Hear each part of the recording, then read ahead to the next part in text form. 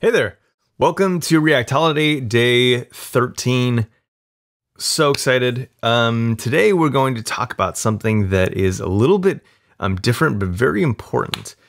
And we're going to talk about concurrent mode.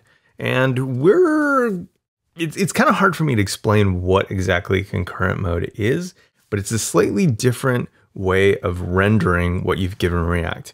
Now, unless you have a just mega performant React app already, you might not be able to see some of the differences right away, but it is helpful to know kind of what some of those core differences are as they apply to Suspense, which is what we're learning about now. So I did want to cover it and just give you an opportunity to see what it will do for us. This is not going to be just kind of one video on this. Probably be at least two, maybe 3 or 4. So we're just going to try to tackle this one piece at a time, and let's dive in. So first of all, it is today. Today is day 13, so we'll change that up. Now, when we hit refresh on this, we can see just for a split second the looking for Pokemon, right? Now, I would like to make that a little bit longer so that we can see the difference that concurrent mode is going to give us. So I'm going to add a dependency. This is not something that you'll regularly want to add to your app. It's just something for demonstration purposes, but it's called sleep promise. Now we're going to use sleep promise to make our resources load slower. Again, this is just so we can see what's happening and see the difference that concurrent mode is going to make in Suspense. So we're going to import sleep from sleep promise. And after that, we will call add into our chain another then sleep, and see how 500 feels. We might have to reload this. Okay, 500 still feels a little fast. Let's make it 750. Okay, that seems decent enough for us to kind of get a sense of what's happening. So we're waiting now 750 milliseconds at least for this promise to fully resolve and for the app to render the list. That is good for our purposes. Now, what I want to talk about next is right here. So at the very root of our application, we're rendering using the React DOM.render method. And this is our old faithful friend. We've been using this for a very long time. I think it changed a little bit around version 13 or 14 maybe, and moving into React DOM versus just on React. And it will likely change again. So we will be using in this to opt into concurrent mode. This is the regular mode that it's always been, the default mode or sync mode or whatever it ends up being called.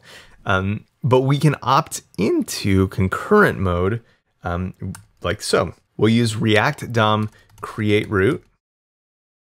And here is where we will put our element. So we'll delete that from there. We'll say create root, and then we'll call render on that with the application. Slightly different. Instead of just calling render and giving both arguments, we're going to call create root to set up our root, which is just this.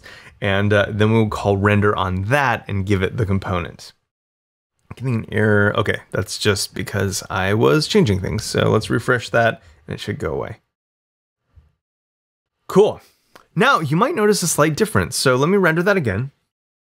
It stays white for a lot longer, and then it renders the whole thing. So we don't see the loading state at all, which is fascinating. So let me, let's test that out. Let's see if we can make it last even longer. This will be up to almost 4 seconds and see what happens. So now we're waiting a really long time, but when the page loads, all of that data is already there. We don't see the locating Pokemon or loading Pokemon or whatever it is. Now that we're in concurrent mode, this Suspense component actually gains some capabilities, which is really interesting. By default now, it is not going to render anything until that stuff that all this data is resolved, that resource is resolved. We have a new prop though in concurrent mode on the suspense component that we can use to basically opt out of that default behavior waiting for the data. So that is called max duration. An interesting thing about max duration in default mode or sync mode is that effectively it defaults to 0. So if we want the behavior that we had before, we can just put max duration 0. And you can see for 750 milliseconds, we see that loading Pokemon, we see the rest of this document, loading Pokemon until the list comes in and then it fills in. But we don't have to stick with 0. So if we wanted to, we could put this up to, if we put this up, this threshold of max duration past a second, then it would wait 1 second before rendering or showing the page, in which case that 750 milliseconds that we're delaying has already passed, and we will never see that spinner. So where does this come into play? When we had it at 0, or when we had it in default mode, there was a split second where we were showing loading Pokemon. And it might be hard to see on YouTube, but even when we didn't have the sleep in here, just the latency of making that request takes a split second and you see that loader.